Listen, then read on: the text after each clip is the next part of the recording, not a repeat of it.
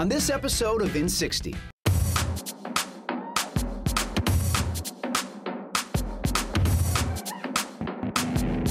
No Doubt is back. You can tell us, you can read it on my lips. I'm trying to get a hold on this. Album and ticket sales in the multi-millions, double Grammy wins, 9 top 10 singles. Don't speak, I know what you're thinking. It's been over a decade since No Doubt put out a record, and a lot can happen in that time. For the next hour, Gwen, Tony, Tom, and Adrian get us all caught up. We made it, you guys. Can you believe it? Did it. We're on the radio.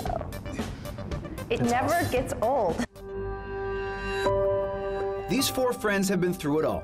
Their early days in Anaheim, California, bound by tragedy, commercial failure, and heartbreak. We're reopening the wounds over and over again, 20 times a day sometimes.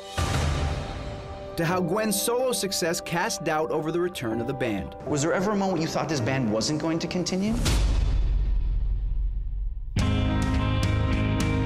And now No Doubt returns, a united front facing a new world with their new music. You look it hard.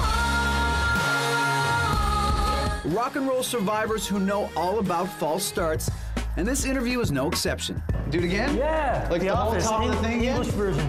Whoa! But Gwen didn't hold it against me. You're a really good interviewer, by the you're way. right. You're unbelievable. Where's your paper? Like, It's all here, baby. And I really mean it this time. And you know it's such a trip. This is No Doubt in 60.